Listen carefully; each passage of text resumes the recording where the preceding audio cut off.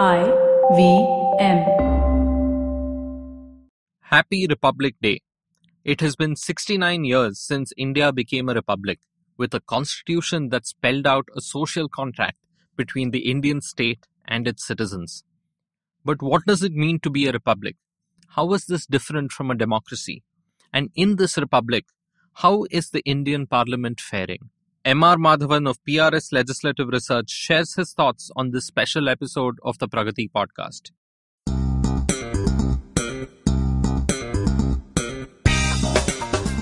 Welcome to the Pragati Podcast, a weekly talk show on public policy, economics, and international relations. I'm your host, Pavan Srinath. M.R. Madhavan is co-founder and president of PRS Legislative Research, one of India's most fascinating think tanks. PRS keeps a close watch on the functioning of the parliament and provides support to all Indian parliamentarians and legislators via research and explainers on upcoming legislations. They also provide them with legislative assistance via fellowships. We'll be back with Madhavan after this short break. Hello, everybody. Welcome to another awesome week on the IVM Podcast Network. If you're not following us on social media, please make sure that you do. We're IVM Podcast on Facebook, Twitter, and Instagram. So we did this last week and we had a pretty good response and we'd like to keep it going. So if you are listening to an IVM podcast, take a screenshot of that, put it on your Instagram story and tag us with it. And what we'll do is we'll repost it on our story so that people get a look at what you're listening to. And people who come onto our stories will get an idea of what kind of things people are listening to. Leave us a comment too, just don't tag us. Last week, we launched 2 new shows. We launched our first Marathi podcast. It's called Golgappa, hosted by a regular on our network, Trupti Kamkar. Actress Shivani Tangsale is the first guest of the show, and she talks about baking, her Everest climbing experience, and her love for theater.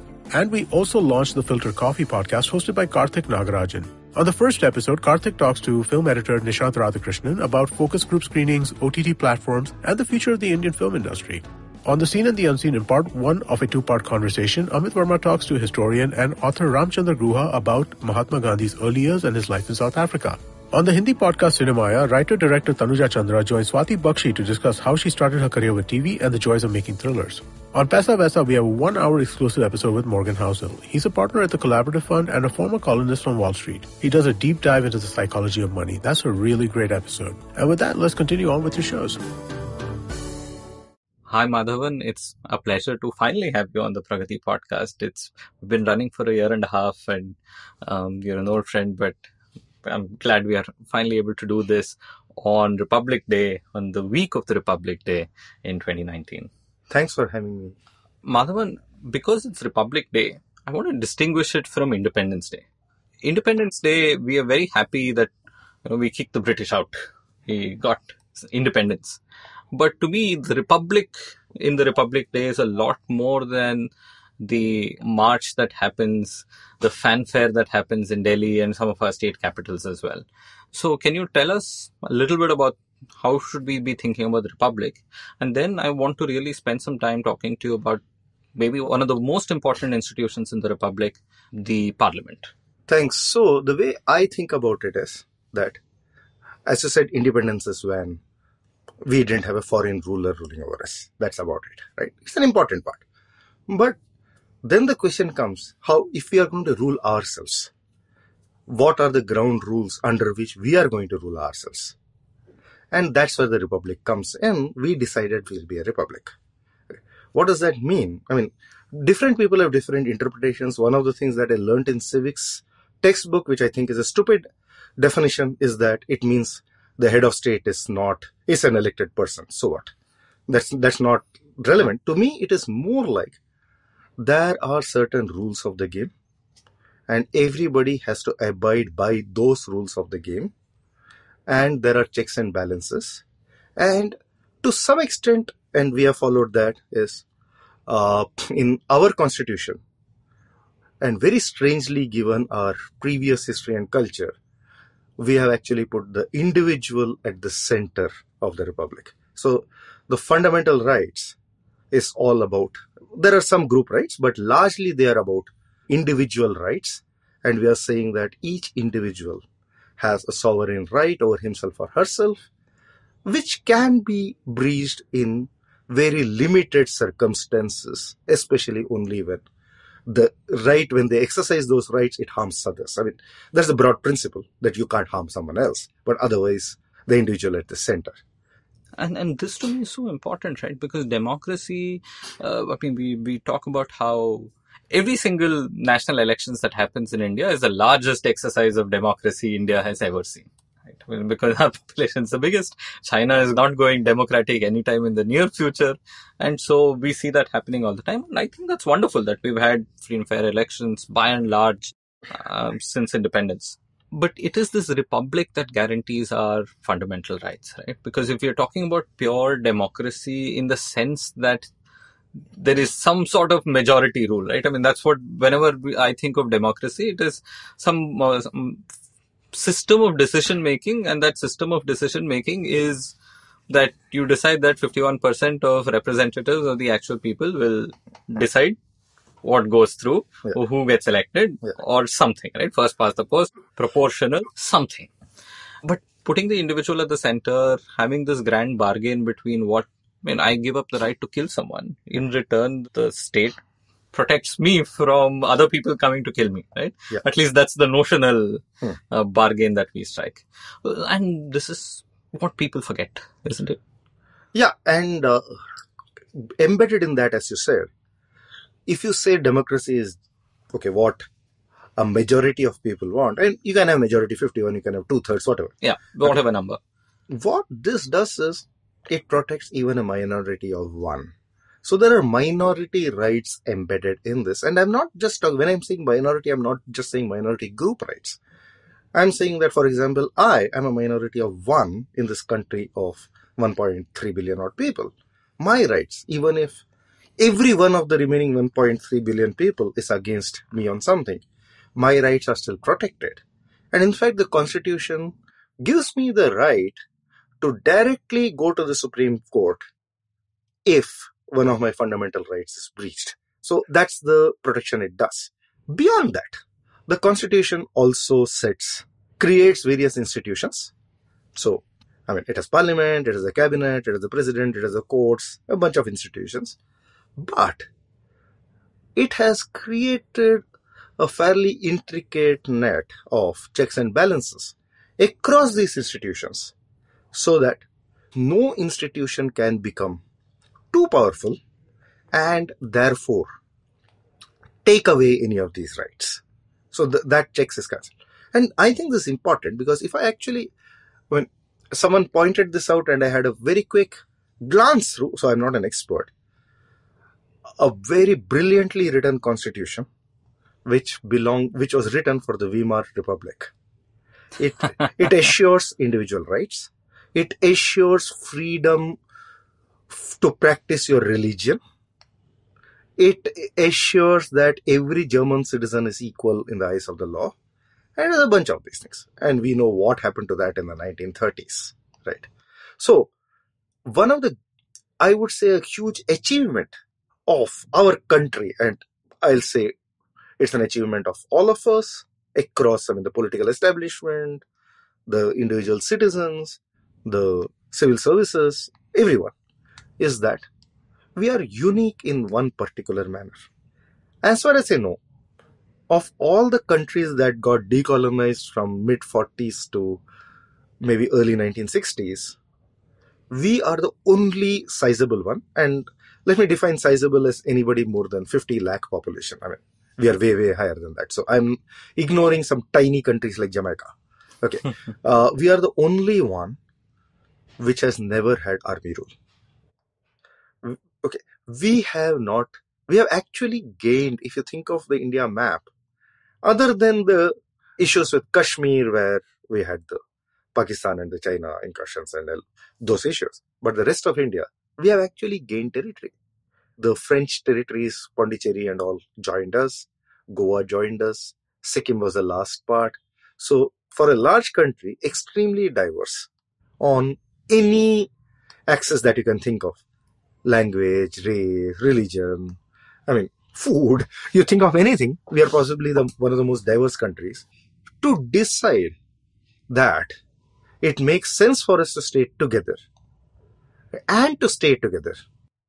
and have the overall governance structure that has enabled us to discuss between ourselves how to negotiate our differing interests and manage that. That I think is a massive, massive achievement which we should not underplay. I mean, we tend to generally look at the negative side of things, but this is a massive achievement. I think I remember reading about how in the 1950s or so, I mean, Yugoslavia had all this pride about how. I remember reading opinions and views from the 1950s where they thought, India is this weird, not really a nation now under one state, which is going to dissolve in no time. And some of these were coming even from the likes of Yugoslavia and so on, who were like, Yugoslavia is a strong republic and it will stay strong and so on. And today, the Balkans have become a verb. The Balkans have led themselves to calling it Balkanization, and India has sort of survived by and large, in a unified form, right? And so in this, one is the Republic, one is the Constitution. There's another thing, I think a couple of my colleagues had worked on this. Even within Asia and our region, constitutions are a dime a dozen, right? Thailand, I think, is now on constitution number 18 or 19, and they keep changing one every few years. So many other countries have rewritten their constitutions many times. And India, while it has the system of amendments and so on, it's been the same sort of living entity. As perhaps even what Ambedkar put it, it has to be a living document, because it can be the perfect document, and if people discard it like they did in the Weimar Republic, then you will have Nazis at your doorstep. Yeah, and it's not just, South Korea has had 6 constitutions to my knowledge. Okay. And even the Western world, and the French are on their 5th republic. The latest one is after de Gaulle. So the current French constitution is later than the current Indian constitution.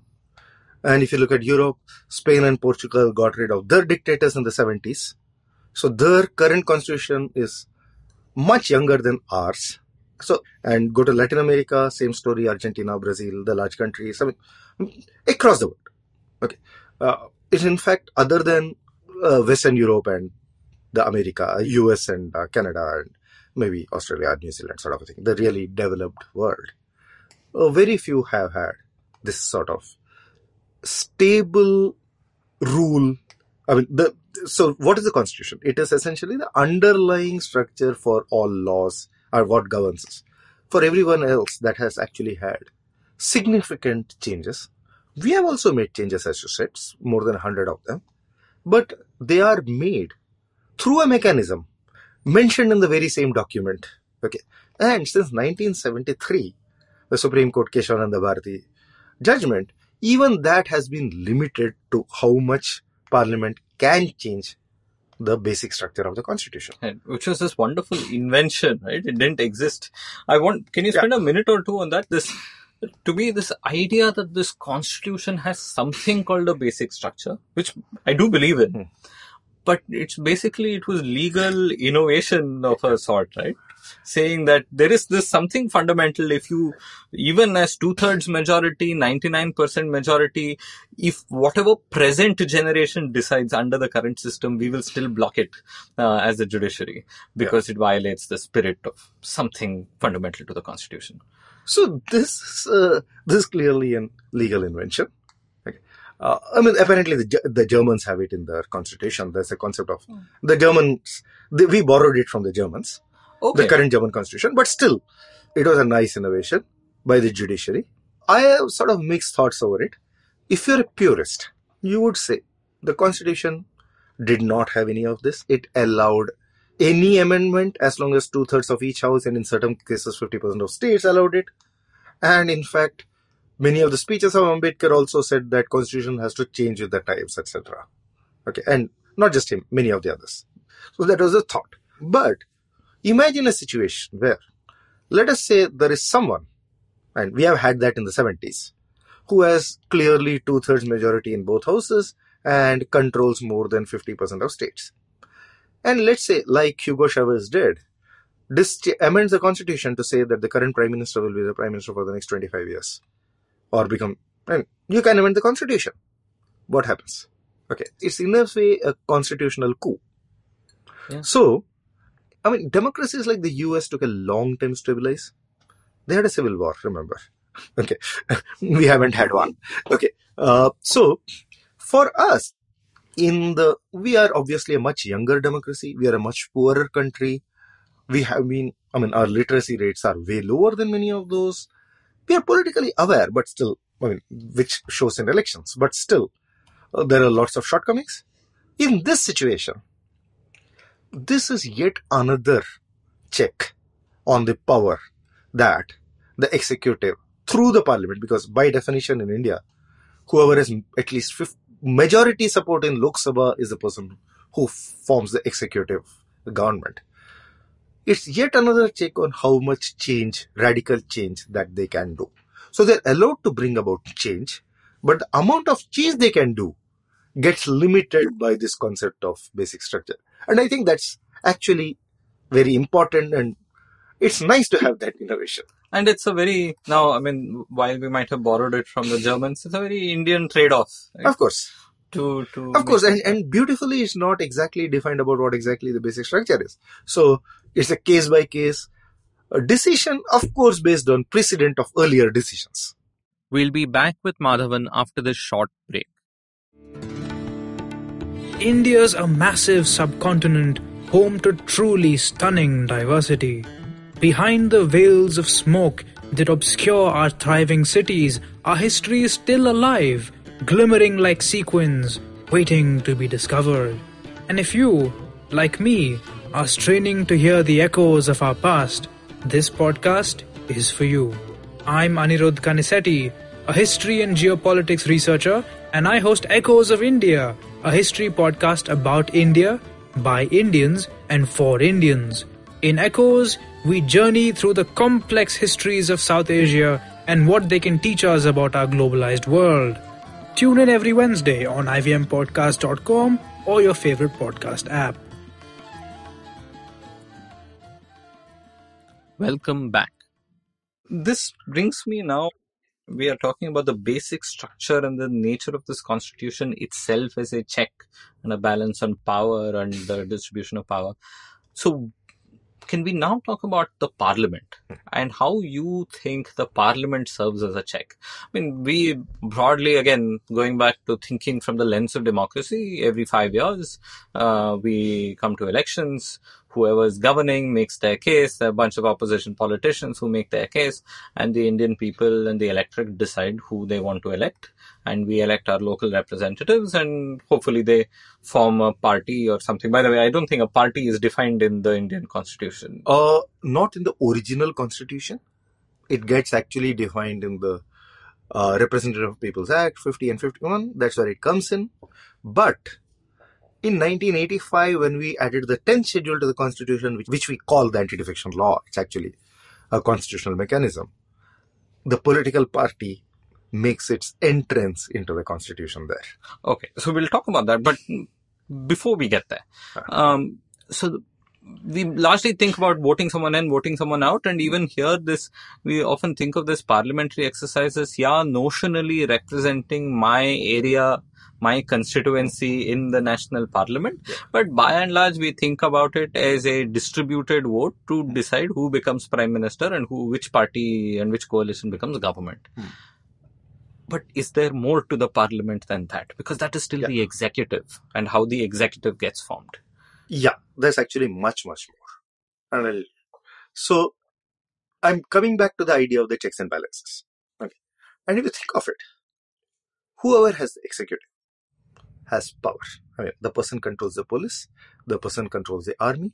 So in a way, it's only the executive arm of the government which has control over the violent part of the state. Okay, which controls guns. Okay. And the union government controls the armed forces and the home and the paramilitary and paramilitary, so on. And the state governments control the state police. So the governments control whoever holds arms in the country. Okay, so they have exclusive right over violence, right? And therefore, you need very strong mechanisms to block any use of these arms, which is not desirable. Okay. So how does Parliament do? So there are multiple checks and balances. Okay. So I'll just come to the parliament in a second. I'll just cover that. So there is parliament which does this.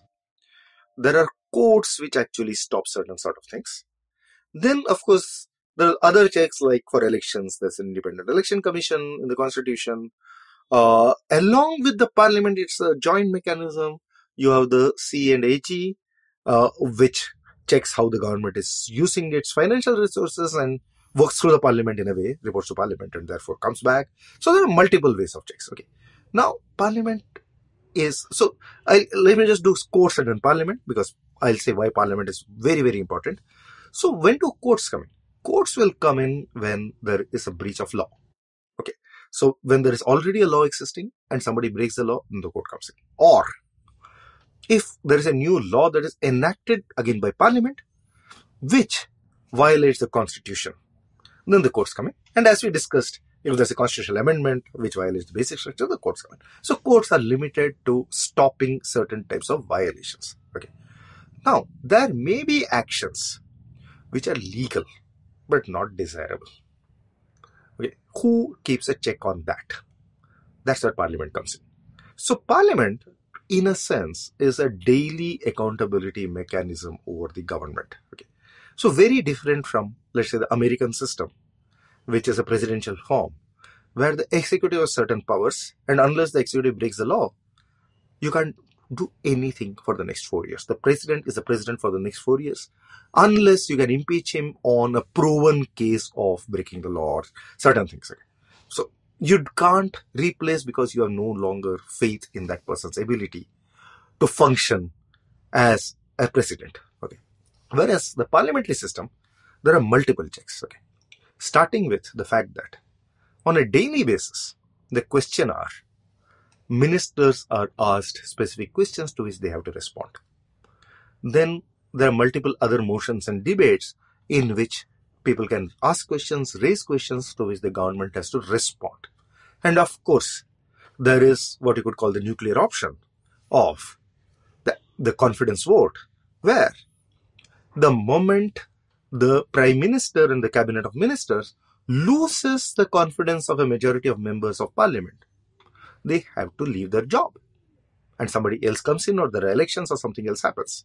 So you don't have to necessarily wait 5 years. 5 years is the outer limit for elections to be held. They could be earlier. So there is a very strong checks. Okay. Now, in addition to what we see on TV, there are also checks happening off camera, which is what happens in parliamentary committees. So often committees summon secretaries and various other civil servants who have to explain what they have done, why they have taken certain actions. And the committees come out with recommendations which the government usually has to comply with. I mean, there's no rule that they have to, but there is always an action taken, report to these recommendations where the government has to justify why it hasn't followed certain recommendations. So at least there is questioning and the government has to respond. So that again puts in a check on what the government does. And coming to the committees and what I said about the CAG, same thing happens. What happens to the CAG reports which we read about, okay, which newspapers highlight, okay, CAG exposed so much scam, blah, blah, blah. From what the happens? notional laws of 2G, 2G, whatever. There are a bunch of things. To far more cogent, important, there are lots pedestrian of things sometimes. But yeah, quotidian things. Correct. And what happens to those? Those reports are tabled in Parliament. Parliament has a committee called the PAC, Public Accounts Committee. That committee takes up these reports and it looks into these issues. It asks questions of the ministry. The CAG also will testify. They'll explain why they have come out. And then they come out with their set of recommendations. So sometimes it need not be just to hold somebody to account. It can even be constructive. For example, it can come out like that these check mechanisms CAG points out are not working. So you might come out with a newer mechanism by which there is a greater accountability system built in for the future. So it can even be constructive suggestions of doing things in a certain way ahead. Rather than just finger pointing. So it can be very constructive. And we have seen that in several reports.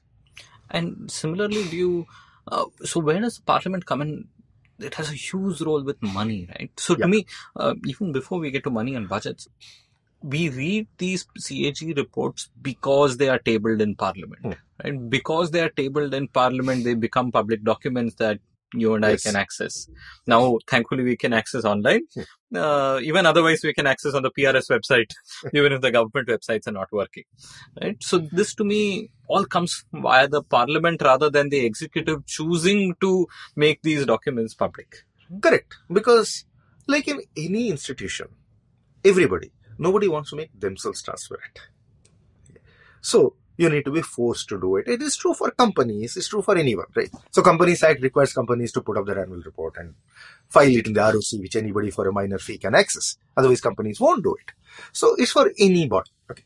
So Parliament is the body which holds the executive and therefore imposes transparency on the mechanism. So what does Parliament do? I'll just quickly. Broadly speaking, I would say three different things. I talked a lot about the holding the government to account. Of course, they are called legislators because they make law. That's an important part. So every law that is made in India is made either by Parliament or by a state government if it's a state list or a concurrent list subject, by state assembly. So it has to be made by the legislature. Okay. And the third very important, city councils are also supposed to make city laws, but we'll leave that. They actually don't make law; they make regulations. It's sort of a delegated legislation from the state, okay. which is a separate problem. Which is a separate issue. Okay. So the third big role is essentially what's called the power of the purse. So, in fact, if you look back at the history of parliaments, starting from, it all began in England in sometime in the 13th, 14th century, when power was wrested from the monarch. Okay. So, one of the first things that was wrested was the power to tax. So, the monarch can't arbitrarily tax and spend. And in those days, monarchs used to tax and spend usually on war campaigns or on building their own palaces. So that there was a check put in. And how was it done? It was said that any new tax can be imposed only by a law passed by Parliament. All government expenditure needs to have prior approval of Parliament. And of course, that has seeped in across the world onto all legislatures, including in presidential systems like the US. Like you can see the US going on lockdown because expenditure has not been sanctioned by the Congress, etc. So in India, we have obviously followed the Westminster model, the British model for these things. So you cannot spend any amount unless Parliament has sanctioned it, which is what we do through the budget process, etc. And all taxes, again, are passed by Parliament. When I say Parliament, I also analogous means state assemblies when it comes to states. I mean, they're similar. One big thing here comes in is, and this again we have learned from the British and inherited that system. Yes, the question of what happens if the Rajya Sabha blocks expenditure. What could happen? So the government will stop functioning. Because if the government can't spend money, can't pay salaries, government shuts down. And if you have if you have Rajya Sabha blocking it, then there is some sort of logjam which has happened and the system is broken down. And that will resemble the American system a bit more. So the British figured this out and we have sort of taken that. Which is that since the only set of people who can decide who is the Prime Minister in the cabinet are the members of the Lok Sabha, therefore, they should have the exclusive power to decide what spending can be done, what taxes can be imposed. You can't give it to somebody else because then the government falls. So corollary of this is that, therefore what we have it is that all money bills, which means spending of the government, new taxes, I'm broadly saying, and only those things and nothing beyond that, is the exclusive power of Lok Sabha. So they have to be introduced in Lok Sabha. If Lok Sabha passes them, it goes to Rajya Sabha. Technical term used, Rajya Sabha doesn't pass, it returns. Okay. So Rajya Sabha can make changes, but they are recommendatory in nature. Lok Sabha has full freedom to reject those changes. Okay. Now, corollary of that is that if a money bill fails Lok Sabha, the government, it's equal to a no confidence motion and the government goes. So there is no shutdown, there is just the government being The Prime Minister is expected to resign, and then you'll have someone else on new elections or whatever. So, Madhavan, as you mentioned, the parliament is this important in its functioning, in the check that it keeps sort of daily on the government, and not just once every 5 years we vote someone in and vote someone out, which is only one form of accountability and one form of incentives. How all do you see this constrained on a daily basis, weekly, yearly, in the way you see it? How is the parliament hamstrung in how it keeps a check? And do we have a system where the we talk about judiciary overreach a little bit in the country, right? The judiciary does more than what it was supposed to do. The judiciary says in a judgment, do river linking, right? Which is a bizarre thing for a judiciary to do. So, one, where does the legislative function stop? And is there anything called legislative overreach? Actually, legislative overreach directly is not there for one simple reason. They do once in a while, but then the court checks them and strikes down the law. Okay. So you make a bad law which... You make a law which violates the constitution, that is the overreach. Okay. And that is checked. Whereas a court overreach, there is no check. There's no check on a court. And that's important not to have a check on a court also, because they need to have their independence. So that's is what you would call a wicked problem. I mean, how do you solve it is not an easy one. So the legislative overreach issue is far more simple. It's just simpler because the courts can check. So then how is the legislator currently checked? And checked in a bad way? Okay. So I would split the role of the legislator in he wears two different hats. Okay. He wears the hat of a representative, not just of the constituency, but somebody who's elected by the people of the constituency. I would actually take the Burke's idea of a legislator, which is that the person is supposed to discuss with his colleagues and find what is best in national interest. Okay. Of course, national interest is a very fluid idea, but what that person believes is good for public interest, which could vary with ideology, etc. But what that person believes, to actually vote his conscience. By the way, the Weimar Republic had a line which says that each legislator shall vote his conscience and shall not be bound by any instructions. Okay. It was there in the Weimar Constitution. And our Constitution, unfortunately, I would actually think that we should have adopted that lofty ideal. It didn't work for various other reasons, but the ideal is lofty. We have completely undermined the idea of parliamentary democracy by a 1985 action, which is the 10th schedule, which is the anti-defection law, where the legislator is wearing the party hat and not wearing the conscience hat.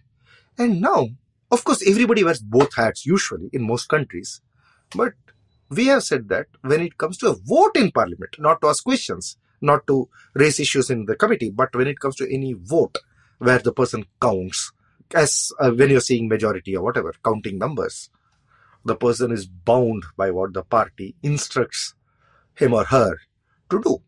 So what the anti-defection law says is, if the party issues a whip on any vote, then the legislator has to abide by that whip. So if the party says vote yes, you have to say yes, no, no. If the party says abstain, you have to abstain. And if you don't do that, if the party says yes and you either do a no or an abstain, you can lose your seat in parliament. You are essentially, there'll be by-elections then. You're out of parliament. So what do other countries do? The concept of party giving instructions is not uncommon because you're a member of the party. So you're a member of a club, the club has certain rules. If you break the rules, the club can expel you from the club. So the party can take disciplinary action.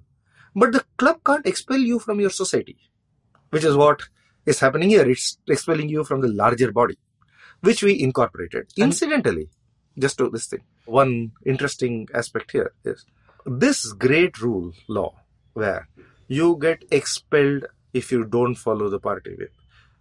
We share with 5 other great democracies. Okay. All of them followed us. They are Pakistan, Bangladesh, Guyana, Sierra Leone, and Zimbabwe. No one else has it. No one else has it. Okay. So one question to me is, do you want to be part of this exclusive club or not? If we claim to be the world's, let alone claiming being the world's largest democracy, to claim to be a Republican democracy. So the parties have that much power. Yeah. And do the parties ever not exercise a whip now? Rarely. So most parties, there are some exceptions. Okay. Especially if there is a party which has more than one significant leader. So there are parties with internal multiple leadership where people are still jostling.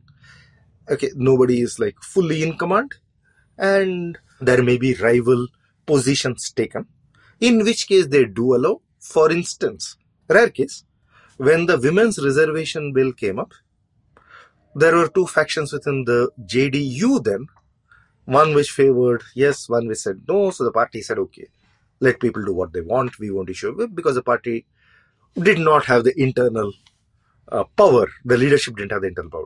But that's a very rare incident. In general, on every bill, it might be a very, very inconsequential bill in a political sense. For example, it could be a public sector undertaking which has been set up by a law of parliament, where there's an amendment, because it has been set up by a law of parliament. If you want to make any change to its governance, you need an amendment. So it might be saying that, okay, you need one extra technical member in the board of directors. Oh, fine. I mean, who would be against that? But even there, every party will issue a whip, because it has just now it's become a habit. You just issue a whip and everybody abides by that whip. And you're in the opposition, so you just say no. Yeah. A lot of the time. Not necessarily. Not necessarily. In fact, that's not correct. Okay. Okay. Because we did, okay. I haven't done it this Lok Sabha, but last Lok Sabha we went and looked at when the UPA 2 and UPA 1, I've seen both, the BJP, which is the principal opposition party, I think more than 85% of the state, because, I'll come to that. We don't really know how they voted, because there's no recorded voting. I am assuming that if a person from that party stands up in the speech and says, I support the bill, and since there is a whip on, then I'm assuming the party is supporting the bill. Okay. And if I go under that assumption, if my memory serves me right, definitely more than 85%, close to 90% of all bills were supported by the opposition. And I think that is continues to this date in this parliament. I haven't done a detailed analysis, but roughly speaking, I would not be surprised if it's that. And there are reasons for that, which is that no government wants to lose a bill in the House. So they have already done back channel negotiations. They have figured out what will get the opposition to say yes. They have made those changes before they actually bring it to the final vote. So final vote is by and large a large majority, almost near unanimous. And especially in our system, because now you can't persuade individuals within the party to change one way or the other. Yes, you just need to get to the party leaderships. And again, there is a big difference in the structure of this parliament to the last. I'm not saying any particular party, it's actually more structural, which is that when you have a coalition government, then you need to at least convince the leaders of the other coalition partners. When you have a majority by one party, which happens to be now, it could be some other party. It has been in the past. I mean, this was done in 1985 when it was the Congress in power. Okay. So when it's a majority of any party, then the party leader doesn't even have to convince anyone else. Okay. Can get the whip issued, especially given that most parties in India, with a few exceptions, have very little intra-party democracy.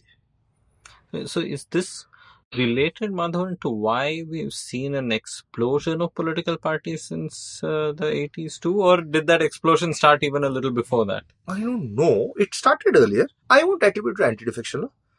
Okay, I would say it could be more due to intra-party democracy, because if you are a local leader and you know there is a glass ceiling, okay, would you be a big fish in a small pond, or will you be a small fish slightly smaller fish in a big pond? What do you want? I mean, you probably can exercise more power.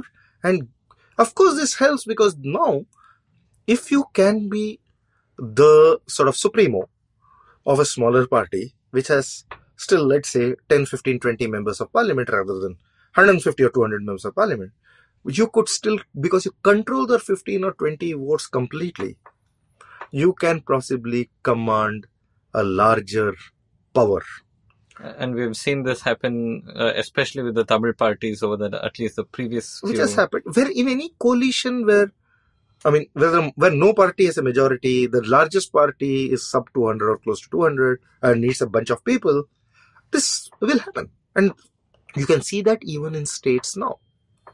It's sort of the swing having the power. The swing has the power, and if you control the swing, then you have power. So this is on one big structural impediment to how the parliament can function effectively, where our parliamentarians and people we elect vote with their conscience and think with their conscience and make that heard on the floor of the assembly, the parliament. What other structural changes do you see? I mean, we talked about the power of the purse and the money bill being decided by the Lok Sabha. Yeah. And that can also get violated, right? Because sort of a speaker decides that something's a money bill. And we've had the Aadhaar judgment sort of drag on in the courts before finally only a minority said that, look, this was a money bill and therefore not legit. The majority judgment was that we'll let it be. In its core, it was a money bill. So majority said in its core it's a money bill. So the Aadhaar was not struck down for being passed as a money bill. So here, yes. So here, what is the check that is getting bypassed? So the constitution says each house of parliament has to pass every bill by a majority of the members present in the house. If a bill is a money bill, then Rajya Sabha has effectively no say. Now, it also says, and if you read Article 110 carefully, that it's a money bill if it has only, and that's a very important word, only, issues related to ABCDEFG, which is essentially taxation and government spending. So you can't tag in 5 other things and bypass Rajya Sabha. That's the idea. It also says the speaker decides and the speaker's decision is final. Aadhaar judgment was very important in one way. It actually said when the speaker's decision is final, it is not really final. The courts can still review the decision to see whether it followed the constitutional requirement. Okay, so that's an important precedent they have set. So even though it might have been a messy judgment, what it implies for the added future. One check. It added one check as so since there's a constitutional bench which has said that is now how the constitution has to be interpreted, and that adds respect to the check. So the next time the speaker decides to do something, it can be about challenged in court. Okay. Now, what has the UK done? I mean, something useful to learn from.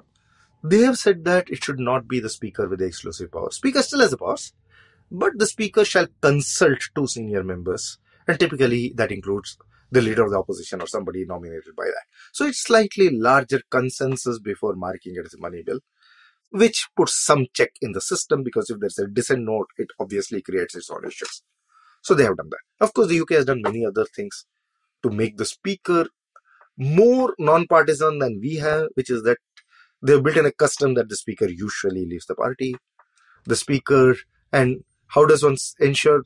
I mean, by definition, if a speaker is a member of the party, the next election for the speaker to continue as a member, the party has to give the ticket. So the party does control some things over the speaker.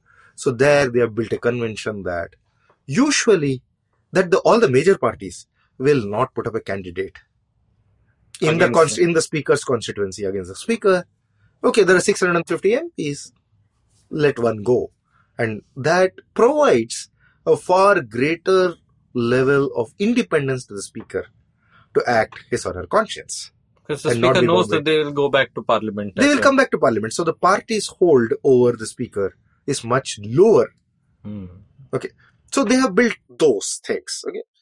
Of course, there's a different story that the UK has had a history of 700 years of parliament or 600 years of parliament. We have had 70. So I mean, I'm sure that we will build in this. One more important thing other than the money bill, which I touched upon when we talked about the anti-defection, rather when you asked me about people vote, does the opposition vote against the government? The real thing is that we really don't know. We don't. So for example, I live in New Delhi. My constituency is New Delhi. I don't know how my representative voted on each issue. I don't even know whether she attended and voted in parliament on that issue. Why? because most of our votes are voice votes. So the speaker says, those in favor say aye, those who say no. And if the speaker believes, hearing the voices, that there's a larger number of people shouting yes than no, the speaker says, I have it. And that's about it. Unless some member demands what's technically called a division, which basically means that you have that recorded voting in which every member's vote is recorded and reported in the proceedings. So in the proceedings, I can see that. The last 2 or 3 Lok Sabhas which you have tracked, less than 10% of bills, so more than have been passed with a recorded voting. So more than 90% of bills have been voice vote. So I have no clue what happened.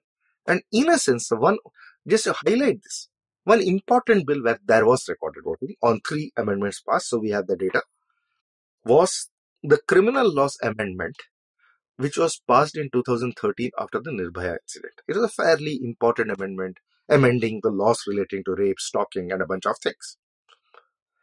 Because somebody demanded division on a couple of things, and therefore, in the proceedings, we know who voted how.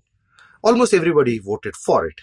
But I also know that 198 people in Lok Sabha voted, which means less than 200 of the 540 odd people were actually present in the house when that happened. I know that. I know who they are.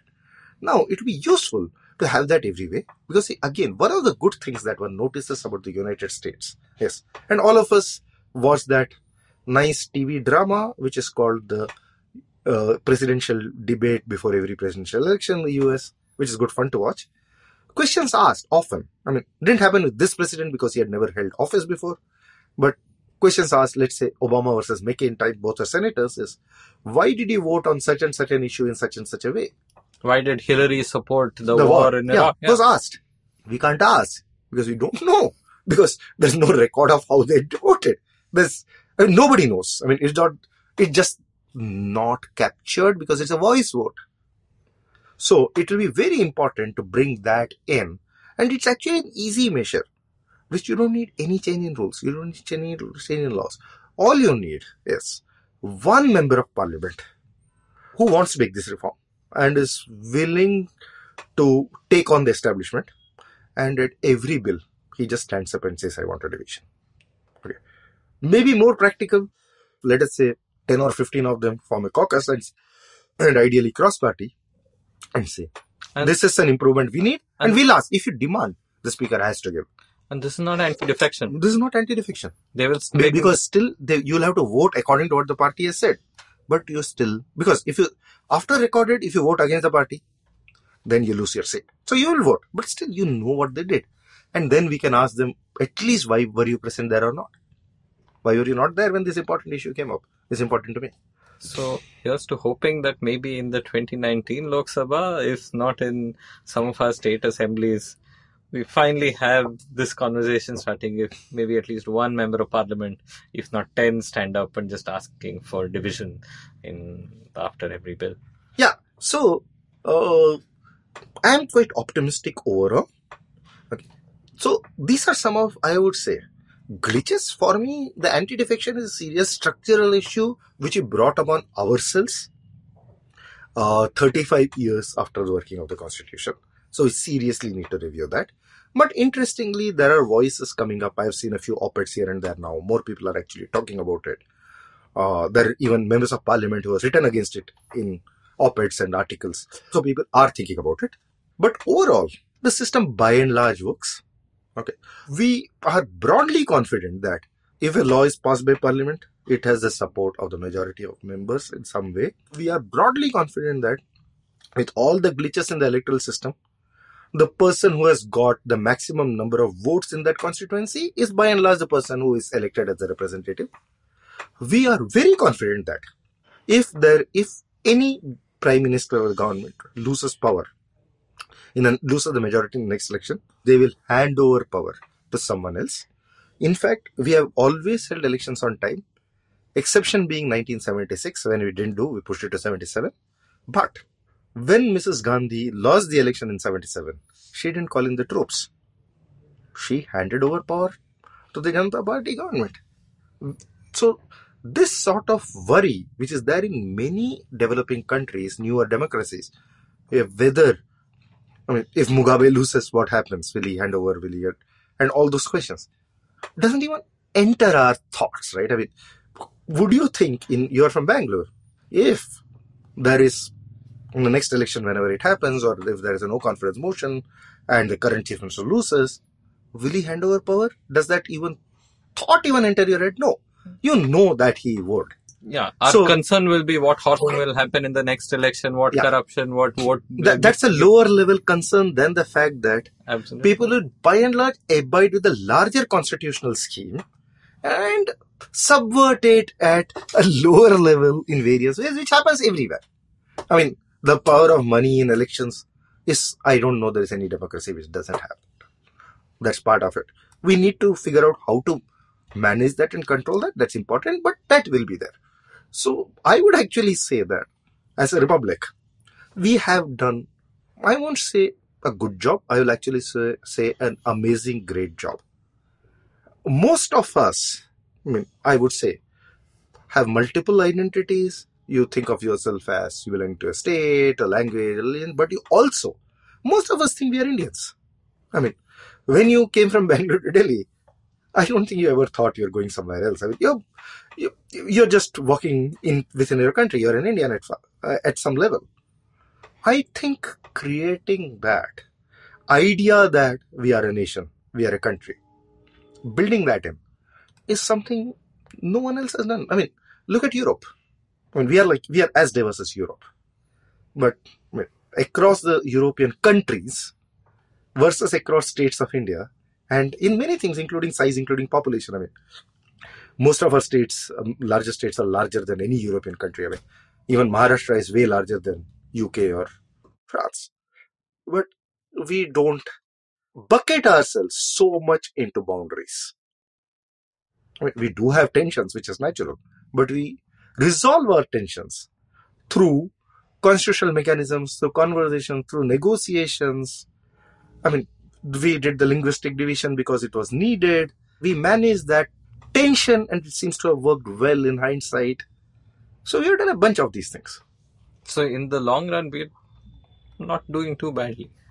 I would say we are doing absolutely amazingly. All right. On that note, thank you so much, Madhavan, for coming on the Pragati Podcast. We hope to have you again on the show, hopefully before the elections, to talk about a variety of other things as well. Thank you so much. Thanks. Thank you for staying with us till the end. Please share this episode with others and please help spread the word about podcasts in India. If you listen to the Pragati Podcast on Apple Podcasts or iTunes, please leave us a rating and a review. It will mean a lot to us. Visit thinkpragati.com for your daily dose of brain fodder. Subscribe to the Pragati Podcast on the IVM Podcasts app or wherever you get your podcasts from. We are there everywhere.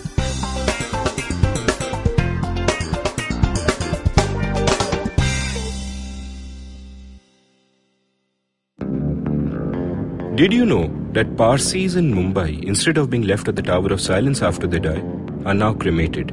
And why? Because a cow fell sick in the early 1990s. Did you know that the smog in Delhi is caused by something that farmers in Punjab do and that there's no way to stop them? Did you know that there wasn't one gas tragedy in Bhopal, but 3? One of them was seen, but 2 were unseen. Did you know that many well-intentioned government policies hurt the people they're supposed to help? Why was demonetization a bad idea? How should GST have been implemented? Why are all our politicians so corrupt when not all of them are bad people? I'm Amit Verma, and in my weekly podcast, The Seen and the Unseen, I take a shot at answering all these questions and many more. I aim to go beyond the seen and show you the unseen effects of public policy and private action. I speak to experts on economics, political philosophy, cognitive neuroscience, and constitutional law so that the insights can blow not only my mind, but also yours. The Seen and the Unseen releases every Monday. So do check out the archives and follow the show at seenunseen.in. You can also subscribe to The Seen and the Unseen on whatever podcast app you happen to prefer.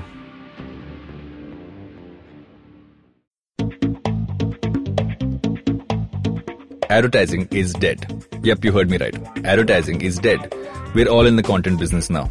Let's not call it news, TV, radio, etc., etc. It's all content, and we're in the middle of this weirdly exciting phase where all the borders and lines that have been drawn over decades has been swept away by this lovely thing called the internet.